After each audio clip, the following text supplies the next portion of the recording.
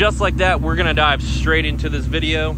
As you can tell, I just picked the car up from the shop, went ahead and switched. There's a Borla catback that they took off right next to the Team Z upper and lower control arms.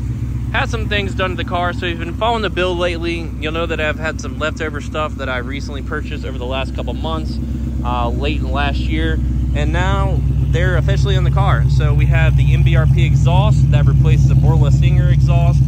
I love the look. It reminds me of the old catback when it was just a single tips on here. These are, I think, 3.5 inch. The Borlas were rounded, so it's had a little more, it took up a little more room. But nothing wrong with that. We're either gonna have this Cobra bumper fixed, find a different one, or just do that vice versa and replace this currently for a GT rear bumper. Because as you can see, the cutout kind of shows a little more from having those quad tips. Got rid of the quad tips. I can always buy new ones if I ever wanted to go back to that look. They were just trash. So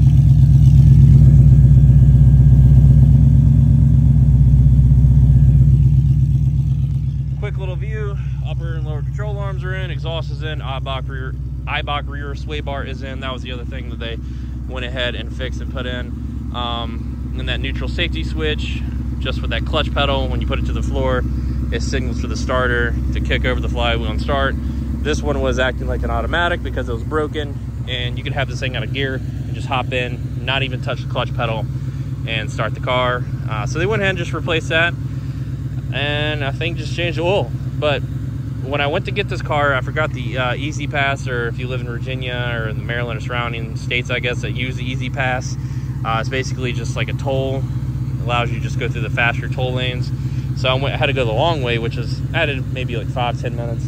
And it made me definitely appreciate this car a little more again. Car is not noisy anymore with that rear suspension. This one is all buttoned up tight and everything like that. Car handles super smooth. Fun little car to drive now. And just hearing that exhaust, different exhaust note. It is different than the Borla exhaust. I think it's a little more aggressive. The Borla Stinger exhaust is a great exhaust. I had that exhaust for at least 10 years on this car, since probably 2014, 2015. It was just a time for a change. The Stingers, the Borla Stinger is probably a little more high pitched. This one is quieter, a little bit, probably like a 3 out of 5, and the Borla is like a 4.5 out of 5, because you have the Borla Attacks, which I think are the loudest of that Borla series that they offer. So sounds super great. Obviously you gotta, I guess the sound breaks in, or however that works. I'm sure it's gonna get a little louder once I get used to it.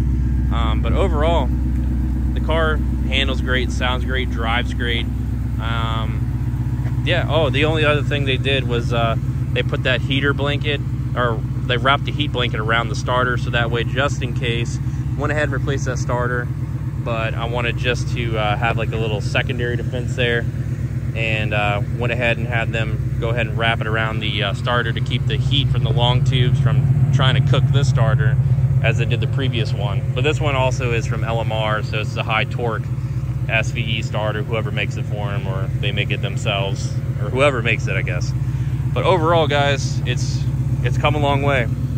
The only other suspension components I would replace at this point, I was looking a little earlier, was switching out this K-member for the Maximum Motorsports K-member with their front control arms and their bump steer kit. Nothing wrong with what I have now. I have the Team Z K-member, Team Z control arms, and the Team Z bump steer kit.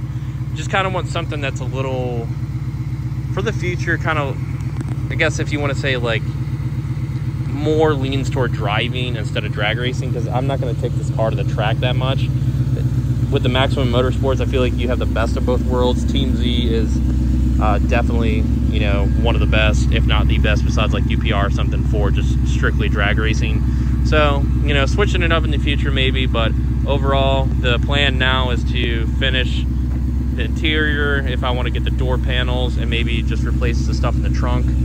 Those panels are yeah, the interior panels or whatever, because those are just old. They're kind of, they're not in bad shape. They're not trash, but they could be replaced.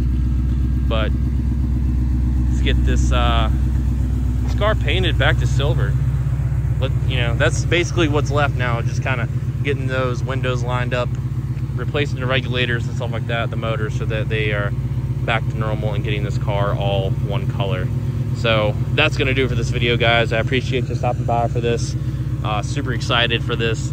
Car sounds great, like I said, drives great, and hopefully taking it out this summer a lot more, and getting some more photos and videos and stuff like that, and more content off it. So I'll catch you guys later. Have a good one.